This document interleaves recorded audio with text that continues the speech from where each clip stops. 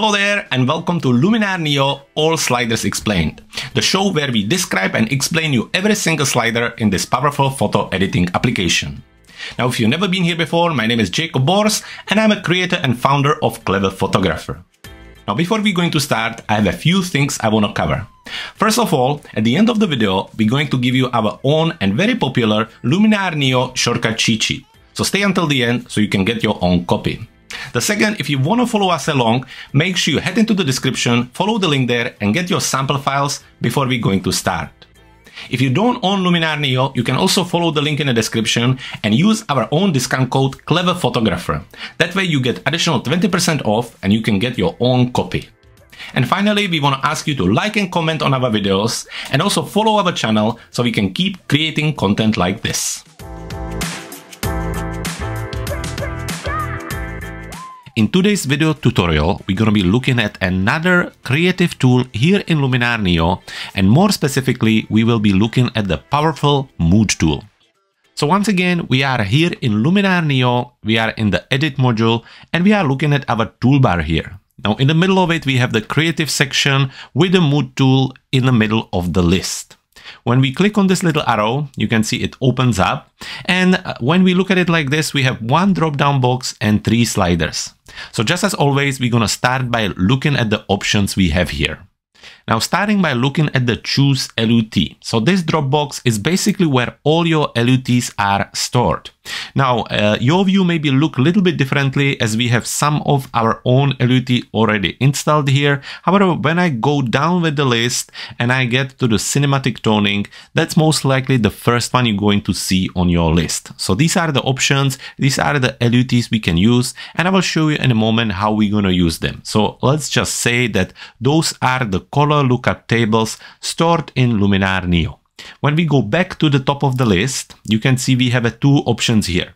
Add custom LUT file, which I'll show you in a moment how to do that, and also download new LUT files. So when you click on the download new LUT files, it brings you to the website of Skylum and you can purchase additional LUTs from there. So that was the Choose LUT drop-down box. And now let's have a look at the 3 sliders here. But in order to do that, let's pick one of the LUTs we already have here. So let's say we're going to use this Bright 01. And now we can have a look at the actual sliders. Starting with the amount. This slider lets you reduce the intensity of LUT. By default, it's on 30. Now you can completely switch off the effect by bringing the amount completely to 0, or you can really push it by bringing it all the way up to 100. And then it really depends how the LUT was built and what kind of effect you're looking for on how much of the amount you're going to put in. So again, by default, it's on 30. Here is a good moment to remind you 2 things. When you want to reset your sliders to their default value or to 0, all you need to do is to double click on their name. And also when we use these sliders, I really suggest you to go all the way in and push them as much as you can so you can see what they do and you can also understand what effect they're going to have to your photo. So that was the quick 2 reminders. And then we push the slider and we can look at the next slider. So the next slider is called Contrast. This slider impacts the overall contrast of an image and it can be used to refine the LUT appearance. So once again, when we push the amount, we can play around with the contrast. We can either add more contrast when we go towards the right, or we can remove the contrast when we go towards the left. Once again, we can just double click on its name and it resets. After that, we have the saturation slider, and this slider impacts the overall saturation of the image, and it can also be used to refine the LUT appearance. So similarly, those 2 are here. They do pretty much the same job as if you would use them in a develop panel. However, this is a little shortcut, so you don't have to go back and forward. So with the saturation, when we go towards the right, we adding the saturation. When we go towards the left, we removing the saturation. When we go all the way, we make pretty much a black and white image. So the first thing I want to show you is how we can install new LUTs in the Mood tool here in Luminar NEO. So this is the good time to remind you that if you want to follow me along and if you want to do the edit on your own computer, all you need to do is to head into the description, follow the link there, and then head to our Dropbox where you can download the sample files. Now today is a little bit different, as with your sample files, you're not only going to get images, but you're also going to get 5 of our favorite LUTs from our brand new Luminar NEO Power Bundle. Now if you want to find out more about our Power Bundle, which is full of skies, overlays, textures, sky objects, LUTs and presets, you should definitely follow the link in the description and learn more about this incredible bundle. Now this new bundle includes 850 new elements to power up your Luminar NEO tools, and it also includes all the episodes of the Luminar NEO All Sliders Explained. The benefit of it is that all these episodes are in 4K quality, they don't have any of the intros, so they are cut out just for the main part, there are no ads for them, and they include all the sample files. So if you would like to have all the episodes sorted for yourself in a nice library, together with the full Power Bundle for Luminar NEO, then this product is definitely for you. So once again, if you want, make sure you check out the link in the description. So now that is out of the way, so we can get on with the installation. So for that we're gonna need our sample files, and as you can see we have the 5 images here, and then with it we get this little LUT samples folder. So when we open it, you can see inside we get the 5 files of the LUTs. They should have this little .cube format, and while we're here, let's talk about the LUTs. The LUT stands for lookup table, and it's commonly used by video editors and filmmakers. But recently it also became very popular among photographers. What are the lookup tables? They are essentially a simple way to alter an image color and tone. They will rework and remap the color science of an image from its original state onto the target output of one's particular taste.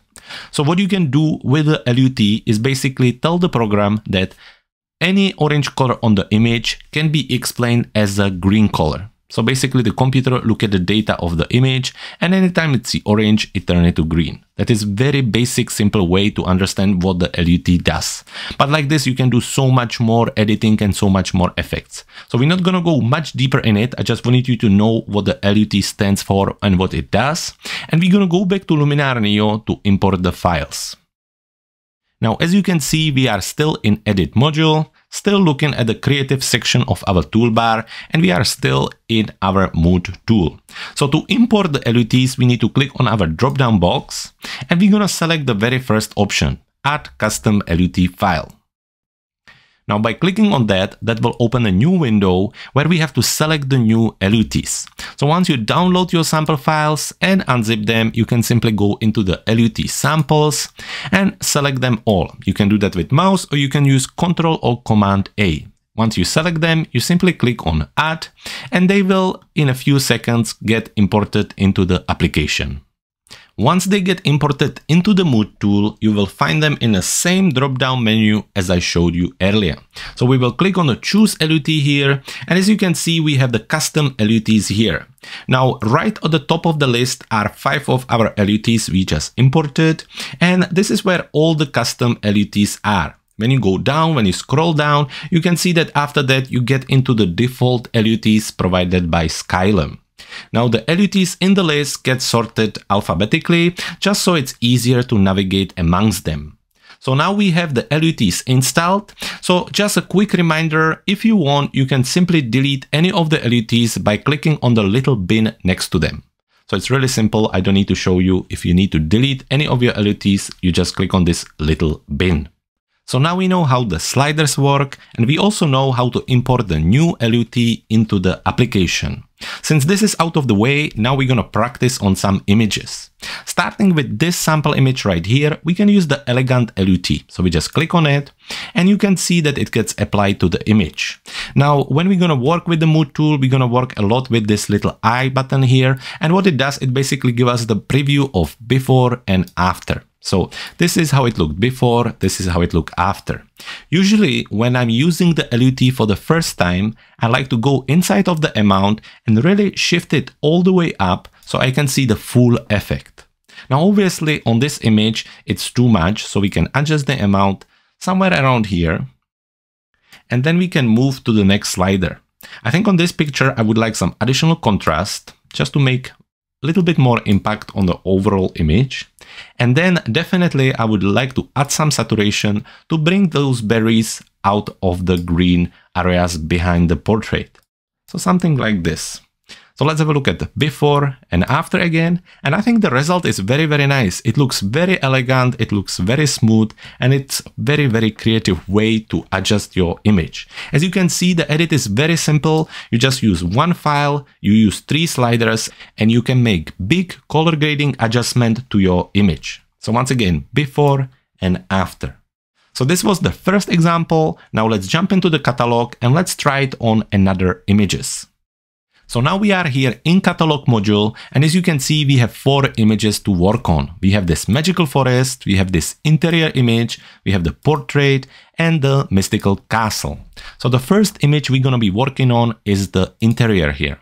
So we will select it, we will click on edit, and that will bring us straight back to the edit module. Here inside of the edit module, we are going back to our creative section of our toolbar, and again we are focusing on the mood tool. So we start by selecting the LUT, and for this example, we're gonna use the bright LUT. So as you can see, as soon as I select it, it gets applied, and right away it starts to change the image. So again, we can see before and after. And for what we're trying to do here is we're trying to create this very simple, basic bright look. So we push the bright LUT again all the way to see what result it gives us. But of course, we don't want to go as far. We just want to go somewhere around here. Then we can have a look at the contrast, which I think works very nicely when we push it up. So that way we get some parts of the room popping out. And then with the saturation, do we want less or more saturated? I think a little bit less actually. We want to make it less saturated in overall. So this is your before and after. Now, as always, quite often the mood tool works very well with other tools. And for example, when you use this bright LUT, good idea is to use the landscape tool and specifically the dehaze slider here. It actually bring back some of the details of your image here. Let me show you the before and after. It just makes it all a little bit more natural.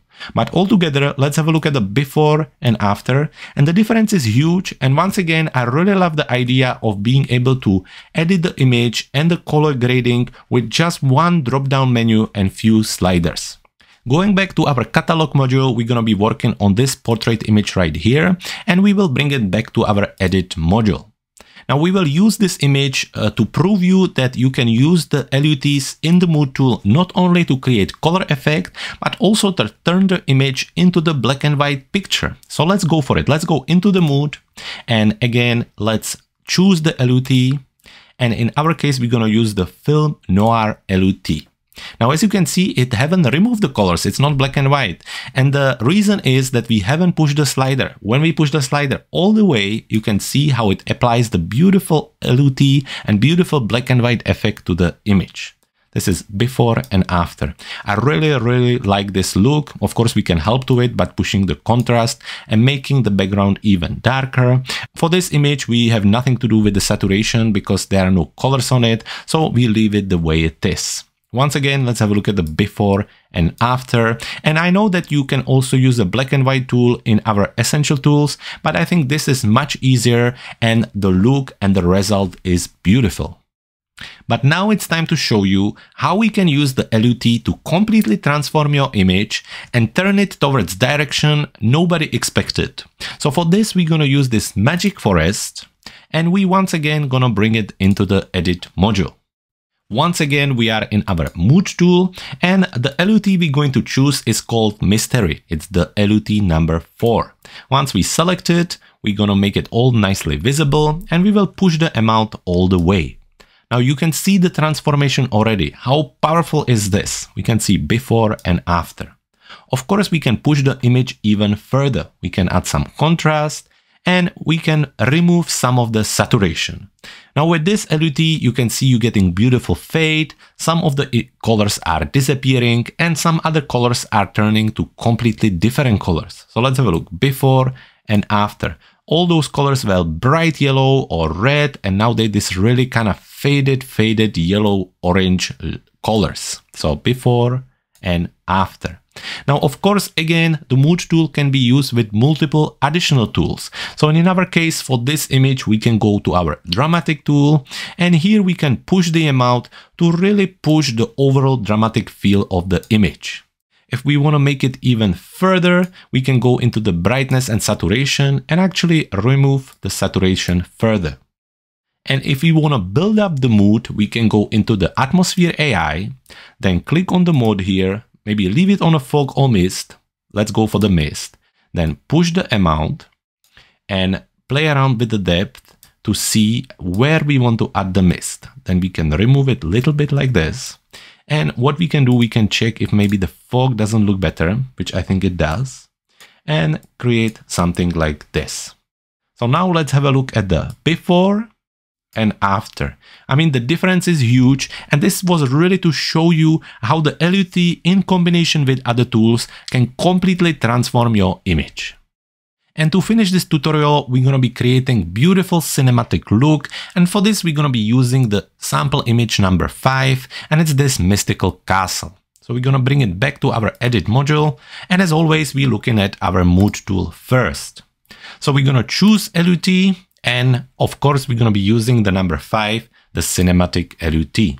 Again, we're going to push the amount all the way, adding some nice green blue tones into the image and really pushing the cinematic look in the overall feel of the image. Then we can add some contrast, and with the saturation we can either remove it or push it up. I think maybe we push it up a little bit. So already this result is really nice. I mean, before and after, you can see how it's very cinematic already. What else we can do to it? We can go into our essential tools and use the vignette here. What we can do is to choose the vignette and choose it somewhere around the gate here, and then bring the amount down to really close the view and make this really nice vignette border around it. Of course, what it's calling for again is to go into our dramatic tool, and in the dramatic tool, just increase the amount to add some dramatic overall feel. And to finish it completely off, we can go into the mystical tool and just add a little bit of the glow and a mystical feel. So now let's have a look at the before and after. Again, this is very pretty already, but this is something completely else, and I really like the result. So as always, before we going to finish, it's time to look at everything we learned in today's tutorial. So we talk about our Mood tool here in creative section of our toolbar in edit module in Luminar NEO, and the Mood tool has 3 sliders and 1 drop down menu. When you click on the drop down menu, it allows you to choose the LUT, the lookup table, which can affect the colors of your image. We use the elegant on this image, and as you can see, it immediately changes the overall feel of the image. By controlling the amount of the LUT, you can use this slider to completely remove it or apply it 100% to the image. Then you have 2 more options you can do here in the Mood tool. You can add the contrast by moving this slider towards the right, or you can remove it by turning it towards the left. And finally, we have the saturation slider where we can add some saturation or remove it by shifting it towards the left again. So now it's time to get your own Luminar NEO shortcut cheat sheet. All you have to do is to head to our website cleverphotographer.com/luminargift and get it right now. Thank you so much for watching. I hope you had fun and I hope you learned something new. Please don't forget to follow our channel and also check out our other videos covering Luminar NEO. For today, thank you very much for watching. My name was Jakub, and I can't wait to see you in the next one.